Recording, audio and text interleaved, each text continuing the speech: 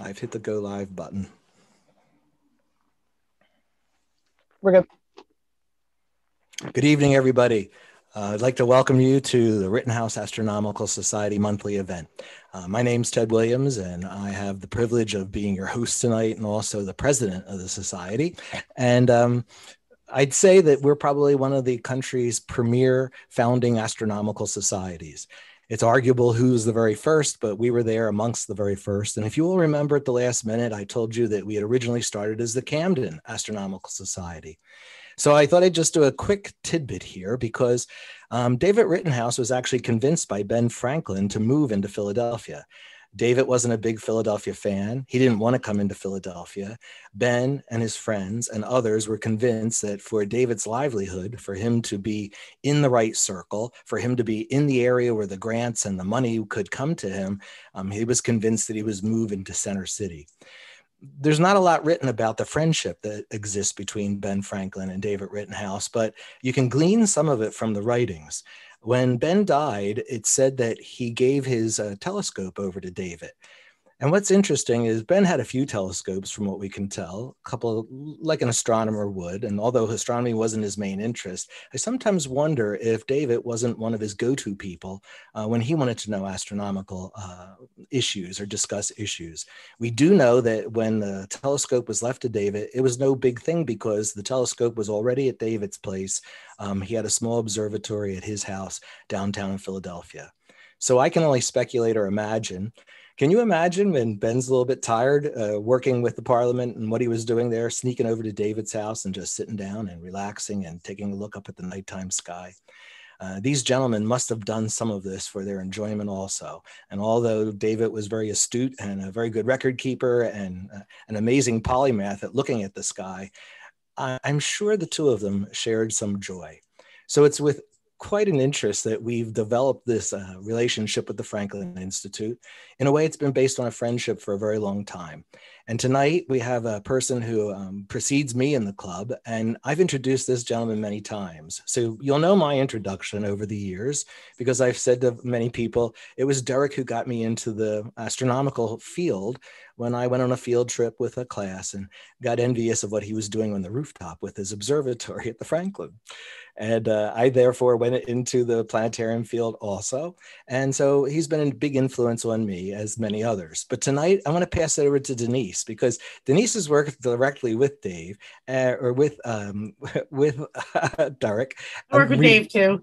Well, I'm reading names and Dave is right under Derrick, so I got to get this right myself. But she's worked with Derrick quite a long time too. And I wanted to get her in on this because she was one who kind of spearheaded this and got this to happen. So Denise, would you do a little intro for Derrick for us, please? Why, sure. Well, hello, everybody. And Derrick, thanks for coming. I'm very happy to welcome you. Yeah, our April meeting wouldn't be the same without you. And we had a lot of club members say, when are we going to hear from Derrick again? We miss him. And you know what? I miss you too, Derrick. I mean, I met you way back in the 90s, the late 90s. Do you believe it was that long ago? Derrick and I wrote planetarium shows together, starred in those planetarium shows together, hung out at conferences together. And I feel like I not only got to know him kind of as a mentor, but as a friend as well. And I have to say, you stuck in my corner when I got laid off at the Franklin Institute. And I will never forget that, buddy. You're always there for me. But anyway, Derrick, you inspired me to present astronomy to people in a fun way, to make it engaging for little kids and adults alike, to make it fun. That's what I got from you. You always made it fun. You always made it relative to the common person. You don't have to be some rocket scientist or an egghead to understand and love this stuff.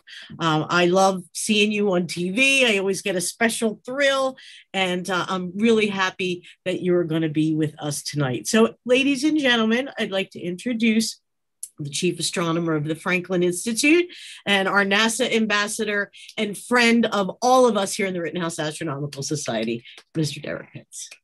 Yay. Thank you. Thank you so much, Denise. That was a really wonderful introduction. I really like that because it talks about us as being friends as well as colleagues. And I really do appreciate that.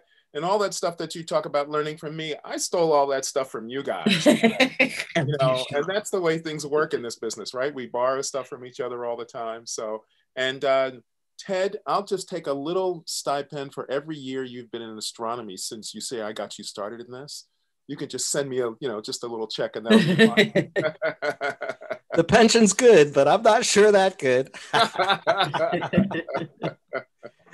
Well, you're right, Denise. I really do feel that it's important that as we sort of connect with people about astronomy, I think it's really important for people to recognize that no matter how difficult or complex a topic is in astronomy, there's something in it that everybody can understand, or there's some aspect about astronomy that somebody can get deeply into, no matter what their level of expertise is. And breaking down that wall of, I always say it, breaking down that wall that disconnects people by saying, oh, this is too difficult for you, I think is really the wrong way to go about this kind of work, because we want to get people into it to enjoy it. And that's what I do, is I just really enjoy sharing whatever information I have to share with everybody. So I learn everything that I'm doing in this from everybody else around the industry, and happy to say that without any problem at all. I'm also really happy to have been part of Rittenhouse for such a long time, because I've known everybody for such a long time. So we're all friends here, but I thank you again for that really wonderful introduction. I think that's the nicest introduction I've ever had. Oh, thank you. Yeah, we had a lot You're of worth fun. it, Derrick. You're worth it. Yeah, we had a lot of fun. And we continue to have a lot of fun. So that's really cool. Okay. All right. So thank you so much for having me. I really do appreciate it. These days, work at the Franklin Institute is, sketchy at best, because some of us aren't there as much as we typically were used to being there. I'm not in the building as often as I used to be right now, but we'll be getting back to that sometime soon, I hope. I'm looking forward to being back in the building. And, Franklin right now is only open Wednesday through Sunday. And as Mike has probably told you, we're on a reduced schedule and all that other sort of stuff. And, we've taken quite a hit since COVID-19, but hopefully we'll be getting back into the swing of things as things improve around society with the vaccinations and all that other sort of stuff. So hopefully we'll be able to get back to doing our regular kind of astronomy stuff. I really do miss that. So tonight, what I wanted to do is talk about a topic that I think can be very exciting for people. I got started with my interest in astronomy and space exploration when I was very young, when I was probably 5 or 6. And I knew I was interested in this kind of stuff, but it was right at the beginning of the space race, the early 1960s space race. And that gave me something that I could really focus on. I could grab hold of and focus on, because there was a regular event. On kind of like a schedule. And all this was the beginning of the program to build up America's skill base in space exploration, so that we could attempt a landing on the moon. And so from the early 1960s on, there was a regular thing for me to become attached to. And, my interest in that has remained, of course, as many of you know from a lot of the different kinds of work that I've been doing. But there was a lull for a while, as many people know, between the space shuttle program and the next generation of space exploration to come about. And I think as the shuttle program went on, there was a disconnect for a lot of people for what was happening in the future. It seemed as if perhaps the space shuttle was the be all and end all. And when that particular program closed down, many people thought that that was the end of space exploration for the United States. And I like to help people understand that that was a transition rather than being the end of the program. And I also like to point out for people that there's a tremendous amount for folks to be interested in these days, because of what I believe is happening in what I call the next space race. So my presentation tonight is about that next space race through the lens of an earlier generation, the current generation, and the next generation. So I'm going to get started with that. I'm going to share my screen. If you have questions, folks, I'm going to try and whip through my program pretty quickly, so that we'll have plenty of time for questions. And please think of some questions that you want to ask, and I'll be happy to answer anything I can ask. And if I don't know an answer, of course, I'll say, hey, I have no idea. Somebody else out there might know. And we can go that way too, okay? So let me share my screen here. Here we are. Okay, and I'm gonna see if I can get this into presentation mode and then get my ugly mug out of the way here. If you notice the background behind me, it's the RAS, American Astronomical Society. I got this background because I did a presentation for them this past Saturday at their first solar eclipse workshop for the 2024 solar eclipse. I don't know if anybody here attended that, but they held this first workshop, pulling together some people to talk about different aspects of programming for that. And I was lucky enough to be part of that. So that's where my RAS background comes from. And we can talk a little bit about that too if you want to. Okay, so the new race for space. Thank you very much for giving me this opportunity to talk about it, because I find it so exciting and so interesting what's happening in so many different ways. So let me get rolling with this. Just a moment. There we go. Okay. So the first generation of space flight. You know, if you look at today's space explorations that are going on, systems that are used to get us to low Earth orbit, you know, you can look at it and you can say, this is not your father's space program anymore. It's not your grandfather's space program anymore. In the first generation of space flight, there were these launch vehicles, these iconic launch vehicles that so many people know so well. You can see my imagery across the screen. There's the Russian Soyuz launch vehicle, the American Delta IV, the Arianespace launch vehicle, the Chinese National Space Agency's Long March launch vehicle, the Japanese Space Agency H2N launch vehicle, and of course the iconic Saturn V launch vehicle that was used to lift astronauts and everything they needed up to the moon for us to put those first footprints on the moon. That was the first generation. And that first generation, as iconic as it was, in some ways, as you look back on it, was actually quite primitive. And we can all be surprised at how well it worked. There were some incidents when there were some, you know, accidents that happened, some explosions here and there. But on the whole, the way it worked out as successfully as it did, given, as I say, as we look back on it now, at how primitive it was, it's surprising that we were able to get so far. I mean, if you take a look at the cockpit of the Apollo capsule now that took astronauts to the moon, how many of us would be willing to take a trip in a spacecraft that seemed to be so antiquated in its control systems? I mean, there are hardly any screens at all. And almost everything is analog. Almost everything was analog. How many of us would be willing to travel in a spacecraft that had less computer capability than the phone we carry in our pocket now? We all know that story. So back then, you really had to have the right stuff. And part of that right stuff was you had to be nervy enough to take the chance in flying on those rockets that were getting us into space for the first time. The second generation of space exploration right now is embodied by things like space station, the US space station, I should say International Space Station, Chinese space station are highly, you know, iconic of this second generation, where it's not just getting into space, but it's actually doing things in space. So we have, in addition to this, in the second generation, we have expanding non-governmental organizations.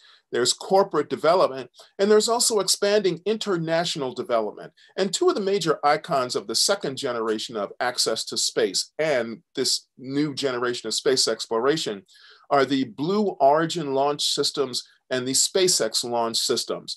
The image that you see here of Blue Origin is the New Shepard launch vehicle with the capsule on top. And also on the right, we see the SpaceX Falcon 9. And in this case, it looks like it's launching a payload. You can tell that by the fairing that's at the top that's enclosing whatever payload you see there. The other cool thing about this image I'll point out on the right of the SpaceX launch vehicle is if you see the towers with the white masts on top, there's a direct connection to Benjamin Franklin, because those white masts that you see on those towers, those are actually lightning rods. Invented by Benjamin Franklin. So they're connected directly to space exploration, particularly on the launch side of things. So that's second generation. So let's talk a little bit more about second generation. International Space Station has been dominating near Earth orbit since 2000.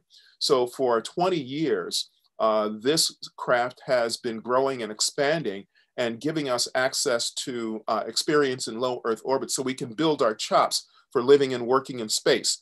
And it's been doing a great job. There has been some talk about decommissioning space station by 2025.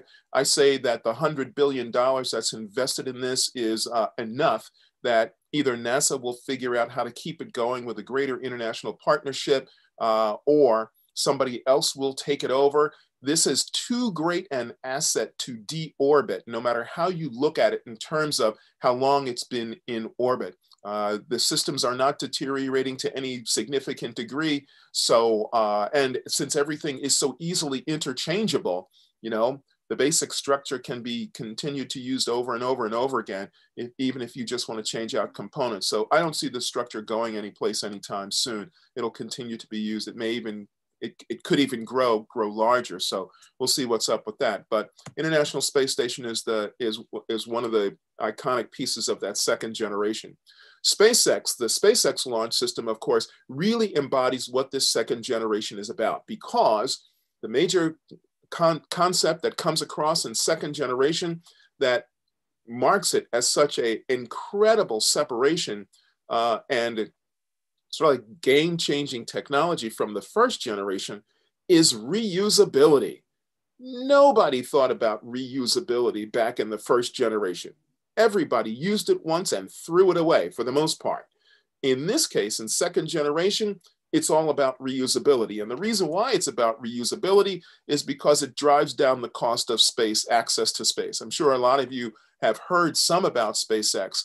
Here are the launch platforms that they're currently using. There's the Falcon 9, which is their workhorse, the Falcon Heavy, which is their bigger workhorse that they don't use all that often, and the Dragon series of either cargo capsules or crew capsules. The cargo capsules have been in use for several years now, and the crew capsules are just starting to be in use. And their next endeavor, which is Starship. And Starship has three main objectives that it's going to be used for. And that is the really big target item for SpaceX to get operating. And we've heard some about Starship. I'll talk about that in a little bit more detail.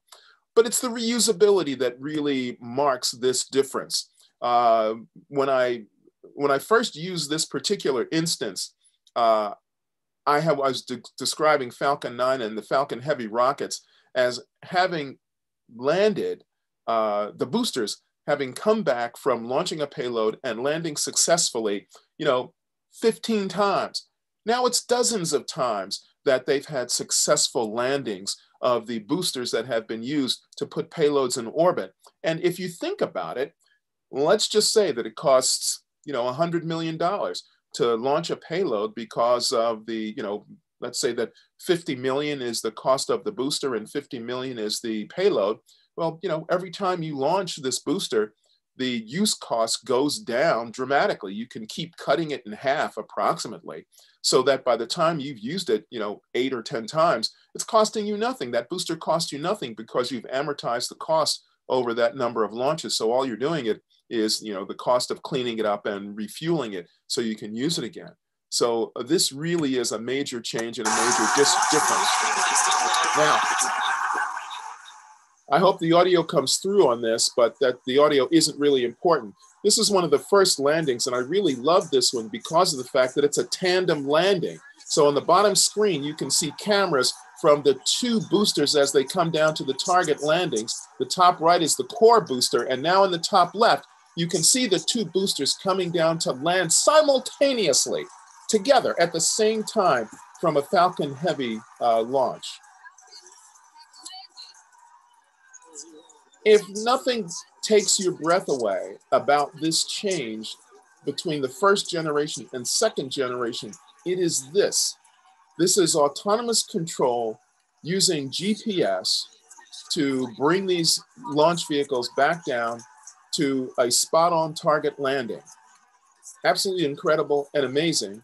And those were the two outer boosters. This is the center booster for the Falcon Heavy coming back to land on the drone ship out in the Atlantic Ocean. And all of these landings put together have enabled SpaceX to open doors for space exploration in ways that haven't been possible before. Let me see if I can just move on from here. Yeah. So all of this has been under the direction of this guy, Elon Musk. I think we all probably know some about Elon Musk, either from the SpaceX work that he's been pushing forward, or the Tesla automobile work that he's been pushing forward, and maybe some of the other technologies. You know, this work in SpaceX was born out of his dream as a kid to want to go to space or to make space accessible.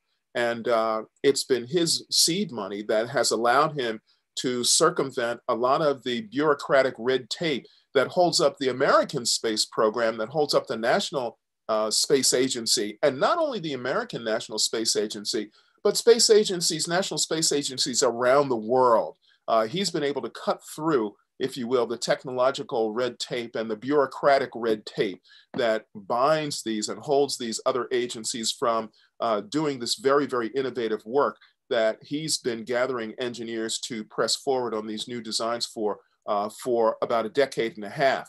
And so these innovations have really been opening doors to allow us to dream about the possibilities of what comes next. So part of that in SpaceX, outside of the reusability of Falcon 9 and Falcon Heavy, is this new endeavor called Starship. Starship was first imagined a couple of years ago when, instead of being called Starship, it was known as the BFR. The BFR, the big freaking rocket, and you can replace the word freaking with whatever you want. And if you're thinking of something that's not mentionable in a family audience, yeah, that's what it actually originally was. And the SpaceX, the Starship, is meant actually to replace all of what's currently being used by SpaceX. And the reason why is because SpaceX wants to have a launch vehicle that can carry hundreds of times the mass that a typical launch vehicle can carry. So if you look at the schematic here, you can see how it's laid out. There's the crew cabin, the cargo cabin, and then the booster and that sort of stuff. But that really doesn't give you an idea of how big it is. Here's a comparison for you of how big it is. And don't worry about the numbers on the left-hand side. Just look at it in comparison to the Saturn V launch vehicle that carried astronauts to the moon. If you look at the very tippy top of the Saturn V, you can see that there's the escape tower, that long, narrow spike that's right at the top. That comes down to a little lattice work that connects it to the capsule that is the Apollo capsule. And the Apollo capsule is just that little tiny upper piece. The service module is right behind it. And that's it. That's it for cargo, and that's it for astronauts. But in the Starship, it's meant to be able to carry up to 100 people at once, or an equal amount of mass up to low Earth orbit at the very least. If you look at the very bottom of the Starship, you'll see just to the left, there's a little white speck. Well, that would be the size of a standard human standing next to it. So you can see it really is large. And the intent of this is to be able to have launch capability in payload, to be able to carry all the supplies that might be needed to establish a lunar base. That's going to be a lot. And so if you think about stepping forward in this, using this as a carrot, if you will, to pull the technology along, to start building in this direction, to get something of this size and capability, imagine all the great technological development that comes on between where we are right now and getting to this. So even if we don't get to something like this, what comes out of it in the meantime is certainly increased capability beyond what we know already. But that's not all he wants to use it for. It would also be outfitted for International Space Station resupply capability. So, you can store a tremendous amount of material in something that size connected to International Space Station. And of course, the other idea is to use it as a supersonic transport around Earth. And in this case, the thought is, instead of doing transatlantic transcontinental air flight that takes you, 18 hours for the longest flights from New York out to Australia, why not just do it in under 45 minutes by using Starship as the way to take you up to low Earth orbit and drop you back down on the Earth within 45 minutes? And the idea is that with Starship as an Earth supersonic transport, you would have access to any place on the Earth within 45 minutes.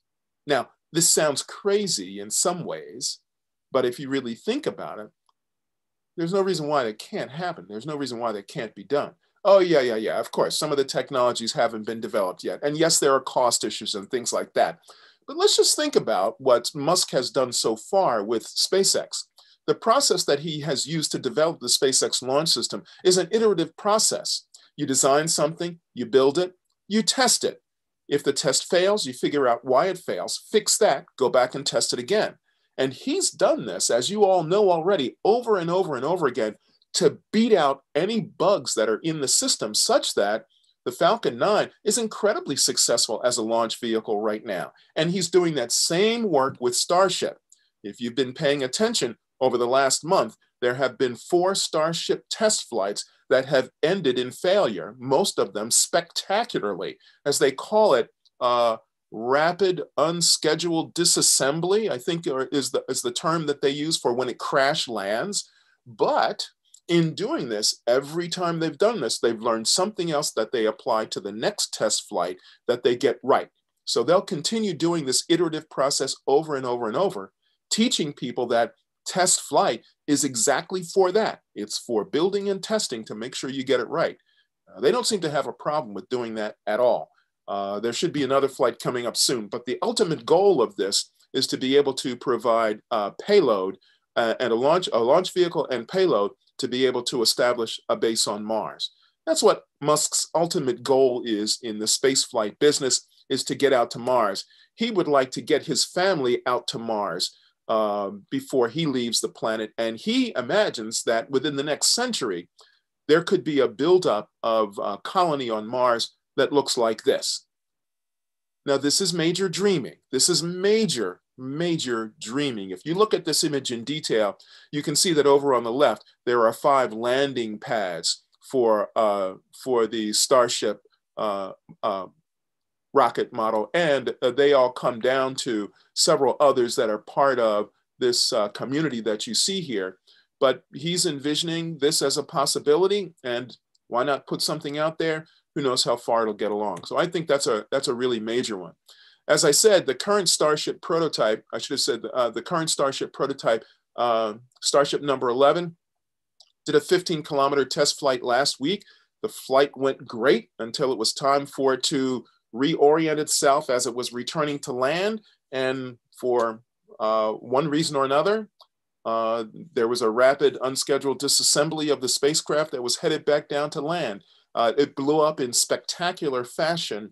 And as you watch the video through Spaceflight Now, I'll talk about that in a minute, you could see parts and pieces flying all over the place as a result of that. Starship number 15 is coming up next. It's been rolled out to the pad so that it can be set up for launch. And I would imagine in the next 2 weeks, we might see a flight of that. I'll tell you where you can find out that information.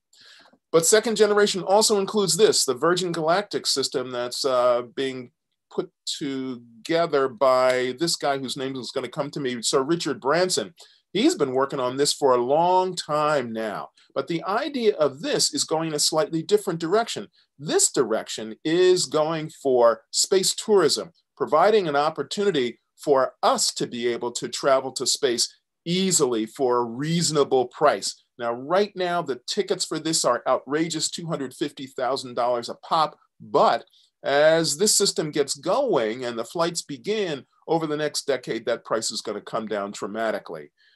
Branson has been pushing for test flights over the last several years. There have been a couple of setbacks in the program, but they had a very successful test flight last year. They're looking for another one late this year, and they really hope to get this program started where they're actually taking civilians up to the edge of space for about a 10, 15-minute trip up to the edge of space. He's really hoping to get that done next year. We'll see how that works out. They still have more test flights they have to do. But if you look at the design of this, it's very futuristic. And the idea is to pull us forward into the future and make this kind of thing a regular aspect of our everyday lives, a regular opportunity for people to fly in space. And of course, he wants to do this both on the tourism side and provide some, some space testing opportunities in this environment as well. But this doesn't look anything like what, the spacecraft of our fathers and grandfathers' launch systems look like. This looks sleek and cool and inviting, and it makes it look like everybody would want to do this. And it also makes it look very much like standard commercial air flight today, which we are all comfortable with. So he wants to get across this feeling that traveling to space will become easy and comfortable as well. So we can look forward to seeing that. You and 5 friends could travel on a spacecraft like that. Like I say, for only $250,000 right now, you can do it. It's based at Las Cruces, New Mexico, near a place called Burnt Flats, which I often say is what the name of the place should be if a spacecraft comes down and crash lands. The spot would be Burnt Flat. Anyway, the spaceport that is out there at Las Cruces, New Mexico, is going to be the base station for the Virgin flights. And that place is up and operating. And so hopefully next year we'll start to see the flights happening out of that. Let's talk about Blue Origin for just a moment.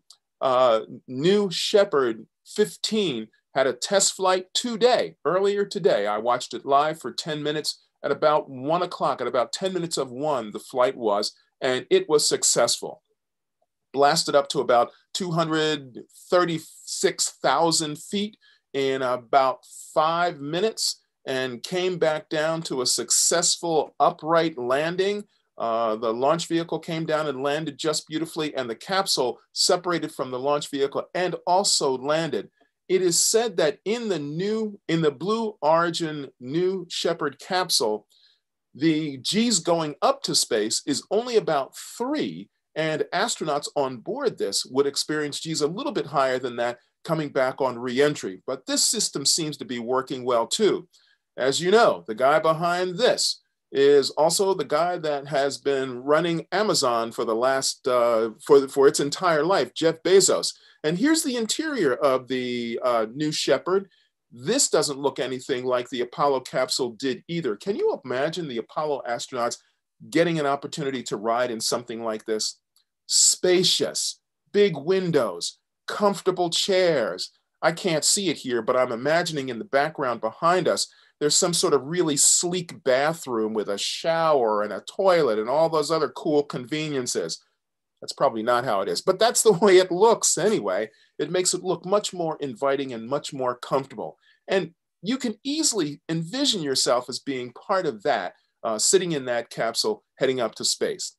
Here's a graphic that just shows you across the history of spaceflight what some of the launch vehicles have looked like and the comparisons of what's coming up online right now. So you can see the Falcon 9 and the Falcon Heavy right in the middle of the pack here next to the Delta IV Heavy. You can see the new Glenn booster that is included here. That's part of Blue Origin. That's the next series of boosters that they're thinking of building. And you can see how big they are in comparison to the Saturn V. And if you recall from the previous graphic that we saw, you can imagine where the Starship would fit in this in terms of size. So it's a lot. And if you think Blue Origin hasn't been around and hasn't been doing anything, they already have contracts with the US Air Force to provide launch capability for taking payloads up into low Earth orbit. And they are really moving along. And it's those contracts that make the difference.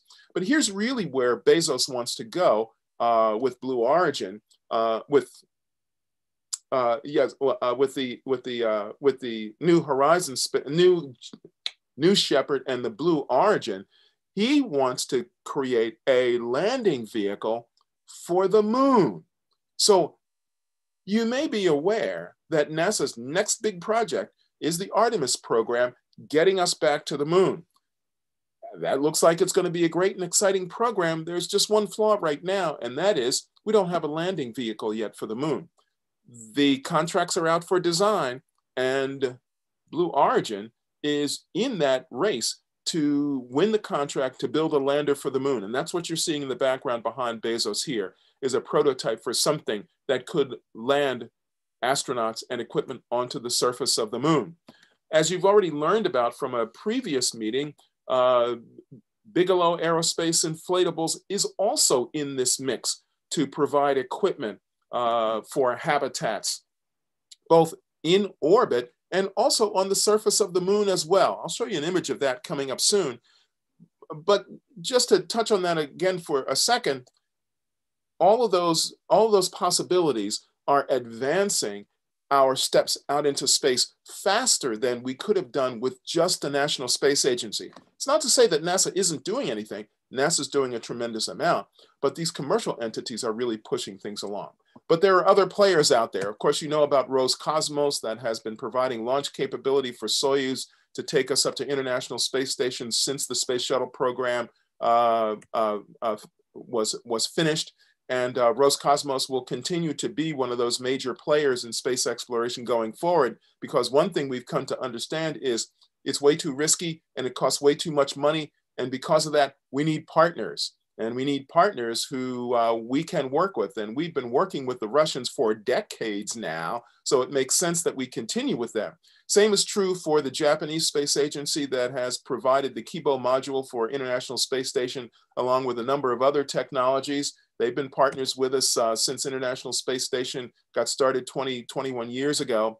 But China has been out there doing things as well. Here's the Shenzhou 8 spacecraft docking with Tiangong-1, the Chinese space station that has been in orbit. And you know that the goal for China is to launch their second space station, much larger, and will give them capability to stay on orbit, to have astronauts on orbit for extended periods of time. Will we eventually partner with China? I don't think so. China's goal is to reestablish itself, or to have itself seen as being a major space player. And so they're going to continue to do that work themselves so that they can take a place on the space stage, much like Russia has done and the United States has done. They've done a tremendous amount. As you know, the Chang'e lander on the moon had the U-2 rover roll across the dark side of the moon, take a bunch of images, and send those images back. And it has been working successfully for just under a year now, I think, on the surface, on the dark side of the moon, if you will. So they've been really, really successful. On to the third generation, though. Here it is. The third generation is the Artemis program of NASA to explore the moon and Mars, and using the moon as a gateway to Mars. What NASA really wants to do is it wants to pull all of its assets together that it has been building up. The commercial program, International Space Station, its next generation of launch vehicles, and its skills and abilities that it has developed for doing robotic exploration of Mars, to open the door for us to get back to the moon and use the moon as a training base for human exploration of Mars. So the Artemis program is that program that's going to allow that to happen. It's going to build up all of the infrastructure that's necessary for that and give us that opportunity to build up the skills that we need to go on to Mars. You can follow the Artemis program quite easily at NASA because it's beginning to emerge quite forcefully. And of course, if you go to the NASA website, you'll be able to find out all sorts of information about that program. It is dependent, though, on the Space Launch System, NASA's next super booster to take heavy payloads up to the moon and beyond. This program has been in design and testing for the last several years. There was just a major booster engine test about a month ago, a little less than a month ago now, which was the last test before the all-up assembly of the booster system for an actual test flight, not later this year, but early next year. But, you know, some are beginning to question whether or not this is a productive avenue for NASA to run down, building up the Space Launch System. And the reason why is because SLS is sort of like looking backward in the sense that only the solid rocket boosters that you see on the left and right of the orange tank are reusable. The rest of it is all expendable. The rest of it is all throwaway. But if you think about how SpaceX has the Falcon Heavy booster, and is building up the capability of the Starship booster, some are beginning to think it makes more sense for NASA to make use of the launch systems that SpaceX is building up rather than throw a bunch of money at the SLS system. Perhaps they're thinking that redundancy is a good idea to have so that there are other launch systems available. But if you look at it, it has the capability to take 95 metric tons to low Earth orbit, 27 metric tons up to translunar injection orbit. And so far, $18 billion has been spent on this. And the cost for this is $2.5 billion per launch. That's a lot of money for not very much payload, because as you look at this, the payload section is just the white section that you see at the top of this. So if you think about the Starship version of doing this, maybe it makes more sense for NASA to do that. And you can see here, here's a really easy comparison between these systems of Falcon Heavy on the far left and Starship on the far right. If you just look at, for example, the orange bar next to the rocket, you can see that Starship has the capability to take 72 metric tons as opposed to, I'm sorry, let me just do that, 156 metric tons in the yellow bar as opposed to 95 metric tons for the SLS system. So that makes you think that maybe NASA ought to be rethinking what its plan is for the launch system that it plans to use. And of course, Starship is reusable as opposed to SLS being just a throwaway. Nonetheless, NASA does have an Orion crew capsule and upper stage rocket motor being put together right now. Those two pieces have been designed and are being built, and they are meant to fly on the CST-100 Starliner. This is an Atlas 5 launch vehicle built by United Launch Alliance that will provide additional launch capability. So that's been in design and in development and has been tested already, but it still needs more testing before anything happens. The Boeing Starliner spacecraft also has been under design and is ready for testing. It had one test flight already. It needs to do another test flight before it's actually sanctioned for human rated flight. It's got a little ways to go. One of the chief designers on this is a friend of Rittenhouse Astronomical Society, Captain Chris Ferguson, who was a space shuttle commander, I should say Commander Chris Ferguson, who was a space shuttle commander of the very last space shuttle mission. So he's been working on this. Crew Dragon, though, is again, I should say that spacecraft is reusable, as is the Crew Dragon. Crew Dragon, though, has already been used to deliver astronauts to International Space Station, and its capability is growing. It's finished all of its test flights and been space proven. Take a look at the interior of this. Oh my gosh, who wouldn't want to fly on this? Take a look at these really beautiful futuristic spacesuits. Anybody would want to get into one of those and take a quick trip up to International Space Station in something that has so much room and is so comfortable. Also, this has all of the latest electronics design on board that allow it to dock autonomously with International Space Station, just like the Boeing Starliner does. But it's the latest in modern technologies to get people to space. Of course, you know, we have to yet build the Gateway spacecraft that's going to be like the Lunar International Space Station, if you will.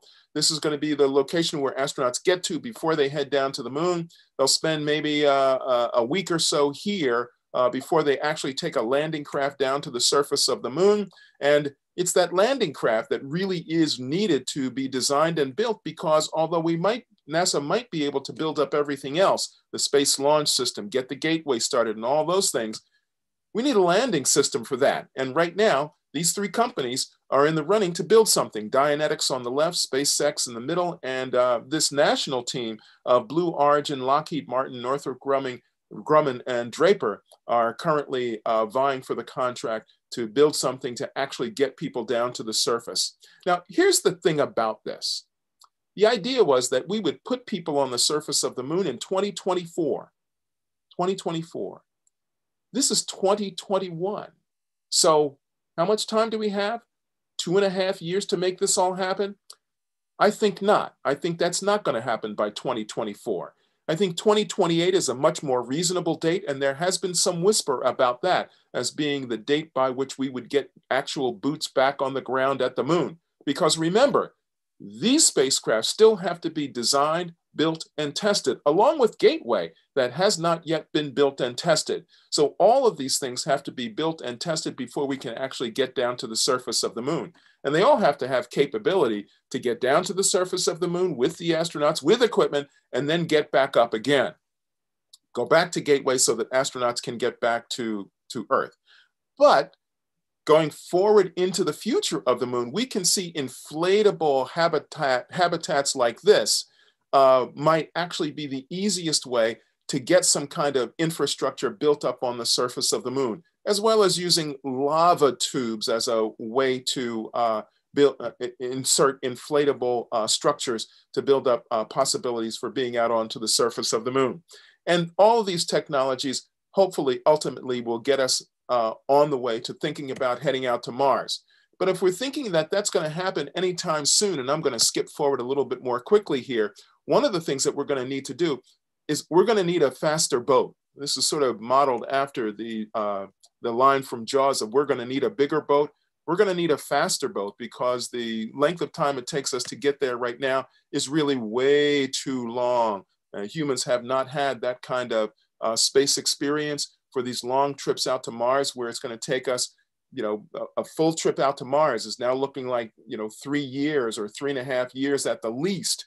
So we need a lot more speed to get us there a lot faster. We seem to be getting pretty good at landing things onto the surface of Mars. There's a couple of ways that that could be done. We saw just recently with the landing of Perseverance spacecraft rover that we have proven that that method works really well. But is that something that we really want to try with humans? Maybe we want to try something that's a little less violent, if you will, for getting down to the surface of Mars.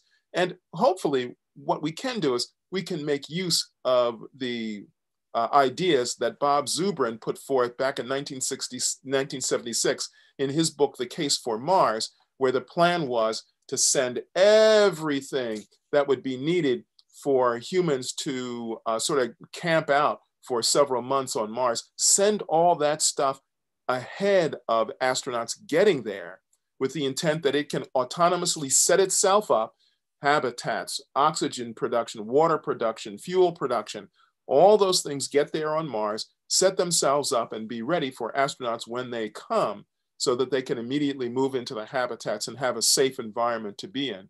Hopefully that can be employed so that once we get there, we'll be able to be there safely. But this dream, 100 years from now, to have a settlement on Mars, I'm thinking that these technologies will be the technologies that pull us along to getting further along in the human exploration of space. Last but not least, you've probably heard some about Project Breakthrough Starshot, in which Yuri Milner has put together $100 million to develop a tiny spacecraft to be sent out to Proxima Centauri. This is just a reconnaissance spacecraft system. No humans would travel on this, but the idea is that these little tiny spacecraft, about the size of a postage stamp, would ride a laser beam out to Proxima Centauri, and cut the travel time short enough that they could actually get there in 20 years. And the information that could be sent back would tell us whether or not that there's any chance of habitable planets orbiting Proxima Centauri by just using these tiny little postage stamp size microchip information gathering and producing devices that are attached to solar sails that would be driven by laser beam from Earth. $100 million is a good start, but there's a whole lot of technology that still has to be put together to make that happen. Well, all of this, folks, is going in the direction of expanding the human presence in space. This is all really, really ambitious. But when we look at the iterative process that SpaceX has been using, and we look at the goals of NASA of getting people out to Mars and on to exploring the rest of the solar system, we can see how these two together really do have the potential to make this really happen over the next 30 to 40 years. I don't think we're going to get to Mars before the late 30s, actually, because there's so much work that has to be done just building up our skills and infrastructure for the moon, let alone for getting to Mars. But it still shows us that there's great possibility going forward in the next century for expanded exploration of the solar system by humans. So if you stay tuned, you'll be able to keep up with everything that's happening, because the modern technologies, video technologies, allow us to travel along with the astronauts as all this is happening, so that we can be right there with them as this exploration of the solar system is happening. So stay tuned to NASA. You can stay tuned to SpaceX as well, and these other commercial entities that are blazing these new paths. And in that way, you'll be able to ride right along with them as we head out into the solar system. Okay, I'm going to stop sharing my screen now. And if we still have time for questions. Yes, we do. Thank you very much, Derrick. That was great. If you want to look at the chat room too, there were some notes taken and everything that went through there. Let's join everybody here again on this one. And let me think, if I change my view here, it might change all your view. Give me a second. I am muted fastest, so I'm going to ask my question first. Okay, go ahead, Denise. Derrick, if you're a betting man, which one do you think is going to be the winner? Which is going to get us out there first? So I think SpaceX. I'm betting on SpaceX for that. And I'm betting on SpaceX because so first of all, they are a driven company that believes very strongly in this process of design, build, test over and over and over again. And they have the financial backing to make that happen. But more importantly, they don't have the government red tape. They don't have the government bureaucracy that might hold them up. The problem with the national space agencies is that the governing bodies of any of these countries has to approve what the budgets are. So, you know, NASA, for example, is a really good example of that. NASA has ideas of what it wants to do, but Congress has to approve what happens, and Congress has to approve the budget. So no matter what the president says is he or she wants to see happen, the problem is that Congress has to agree on it. And not everybody in Congress agrees that a growing space program is something they want to do. It's all politically tangled, and that causes huge problems. So, I often say that it's not NASA that doesn't want to do these things. It's Congress that doesn't pull together the will and say that this is what we're going to do. So I think SpaceX is going to be the leader in this. I think Blue Origin is coming on strong, and I think that Virgin Galactic is definitely going to open the doors for space tourism for the common person to be able to travel to space. There are a few other players in that space tourism market, but these are the big ones right now that I think are going to do it. Before another question, thank you, Derrick. I just want to say to our worldwide audience, we're going to say goodbye to you right now. For our members, please hold in there. This is an advantage of being in a membership for Rittenhouse Astronomical Society. The conversation gets to continue on. But thank you very much, Dr. Derrick Pitts, for addressing a little bit of the future of frontiers in space. Signing off to the worldwide audience right now, and welcoming